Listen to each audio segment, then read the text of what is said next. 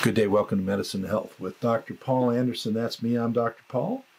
And today we are starting our big, long 16-part series on long COVID, post-COVID syndrome. This is part 3 out of 16, so we got a lot more of this to go through. But in this one, I want to talk about something that is very important. It's very important for your safety if you have long COVID, and it also can be very frustrating for patients because I hear back from a lot of people that they just don't understand why they're being asked to do certain things when they have long COVID. Okay, so this is really about staying safe when you have long COVID, and it's really the same idea as if you had any other disease process. It's just that with long COVID, we kind of lump it into this sort of amorphous, we're not sure what it is, we've got these symptoms, etc.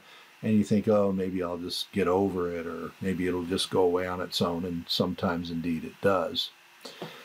But the idea behind your doctor, your healthcare provider, seeing you for long COVID, and maybe being more familiar or less familiar with post-infectious illness. If they've seen a lot of it, they'd be more familiar. If they haven't, they would not be as familiar.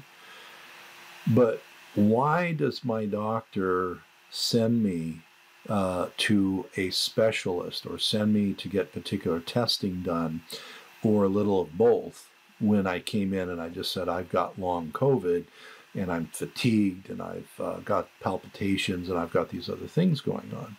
Why would the doctor do that? Well, here's a particular case, and there are many, many of them. This is one that I hope illustrates the point. And that is that the person comes in and they have had COVID. They qualify as long COVID because it was more than 4 weeks ago. And they have a lingering cough. They have temperature problems, fevers that come and go. They're very fatigued. They have joint pain, all of these things going on.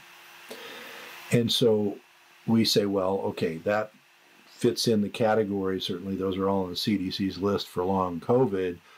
But in order to do good medicine, first do no harm, right? So one of the things in medicine that can frustrate patients is sometimes you have symptoms that look like one problem, and maybe they're that problem, but what if there's something else as well? And we don't do any investigation. We just blame it all on your initial issues. And then you have some sort of medical issue that comes downstream from that. You have a problem with your heart or your kidneys or your lungs or some other thing. Well, in this particular case, the patient was very frustrated because it had been much longer than 4 weeks, and they really didn't like being fatigued all the time and in pain, having a cough, etc. And so in addition to a physical examination and a little bit of radiology, some imaging that was done to check on some things, we did a fairly broad laboratory panel. And on the laboratory panels, you can pick up signs of clotting issues, kidney issues, some heart issues, many other things. So we're looking at the big, organ systems to make sure they're not falling apart. And then also in post-infectious illness, and we've seen this a lot with COVID, there's another phenomenon, which I've done a number of videos on. You can go to YouTube and look those up, which is called co-infection. And literally since the beginning of COVID, the science are looking at, okay, if I have COVID, do we find any other infections with the COVID patient? Just about every paper that's been published, and now there are many, many papers that have been published on this, shows that when we look for infections with people who have COVID, we find other infections that are not COVID. Some are viral, some are fungal, some are bacterial, some are even parasites, and some other odd things. So one of the problems in medicine is that when it's a broad spectrum of things like that, it does become hard to test for every single, bug that you can be looking for. There's a particular group of them that are quite common, and so we tend to screen our LongCovid patients for those. This particular patient, on the positive side, didn't appear to have any organ damage. Their lungs, their heart, kidneys all seemed to be functioning fine based on the labs and the imaging. But when we looked at some inflammatory markers, they were still elevated, very common in LongCovid.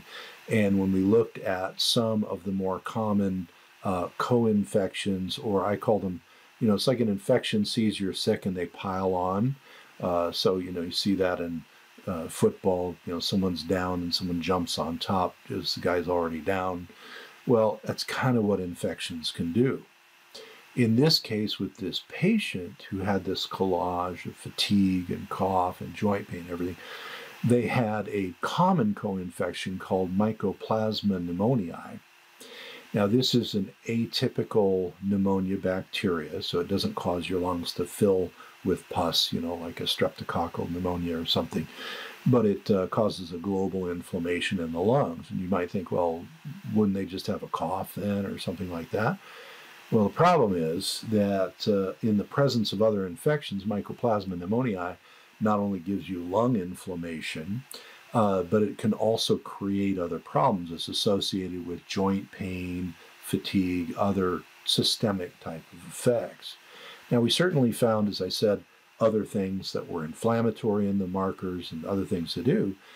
But if we wouldn't have gone and looked for that secondary cause of the symptoms, we wouldn't realize it was there and we wouldn't be able to target it and treat it. Now, imagine if your doctor said, well, okay, so you've got LongCovid, but you're having a lot of cardiac symptoms, and I think that you have enough cardiac symptoms that we should have you see a cardiologist. I'll do some labs, but I really, think that you need to see a cardiologist. Some patients, I've heard this, will say, well, do I have to go to a specialist? Well, if your healthcare provider, your primary care provider, has a high enough suspicion that you need to see a specialist, whether it's a kidney doctor, a heart doctor, neurologist, whoever, what they're saying is we want to make sure somebody who really, really focuses on this organ system checks you out to make sure you haven't started to have a dysrhythmia, a rhythm problem with your heart, or you're not having some other secondary damage that your heart is having. Same could be for a pulmonologist for your lungs or whatever. So the reason, if you go in and you're complaining of post-COVID syndrome, you certainly ought to be getting a whole lot of labs done, but you might be sent to a specialist or two. It's just to make sure that there wasn't long-term organ damage that's also going to have to be dealt with. And so if your primary care provider feels it's at a lower level that they could do a few tests and check out, that's what they'll do. If they feel it's at a higher level that they're going to want a specialist to take a look at, that's why they're going to refer you. So when you're thinking about LongCovid, the first thing is, why might I need a referral? Well, I just explained that. You may need a referral from primary care because there might be specialized testing. There may be other things that specialist can look at. And the idea with a specialty referral is that's what they do all day, every day. And so they're going to see patterns and do testing that's a lot maybe more laser focused and maybe a little quicker with their conclusions around the patterns of your illness or your organ disease than a general practitioner, etc. But the next thing is, if there is indeed damage to your lungs or to your heart or to your kidneys or your brain, you need to have that diagnosed appropriately so that then everybody who's treating you knows why you're getting a particular treatment. If you have, for example, I've had patients where they had thankfully a small stroke and they were sent to the neurologist, and they get cleared by the cardiologist, and they wind up with a particular strategy for post-stroke care, and we're back to managing, but at least we know we've quantified the organ damage. So that's why the referral exists. Now, how do most referrals with long COVID work out? This is where people get frustrated. And I hear this weekly, if not daily. Well, I went in, I saw my primary care provider. I was a good patient. I went to their referrals, sometimes 1, 2, 3. If you count the lab testing and imaging, sometimes, another couple on there. And they said, everything's fine. Cardiologist checked you out, no problem with your heart. Neuro checked you out, your brain's doing fine, the imaging looks good. We don't have any conclusions. Now, pardon me. The frustrating part of that comes in not realizing the silver lining there, which is you don't want the cardiologist or neurologist to find something wrong with your organs. The downside is that if the originating doctor or healthcare provider isn't used to doing post-infectious illness care, they may not know where to go from there. And so that's where people like our clinic, people who do post-infectious medicine, people in the now new specialty of long COVID are usually where you try and wind up, which does wind up being quite frustrating at times. So where else can you go if those things have been cleared out and okay, we're happy, we're celebrating, our heart's in good shape, our brain's not got a problem, etc. But I'm still sick. Down in the show notes on the YouTube channel, I'm going to put some referral links for doctors that can look into those sorts of things in post-infectious illness. As always, I'm not giving medical advice. I'm just giving my experience and general information about these things. But it has repeatedly borne out to be the truth.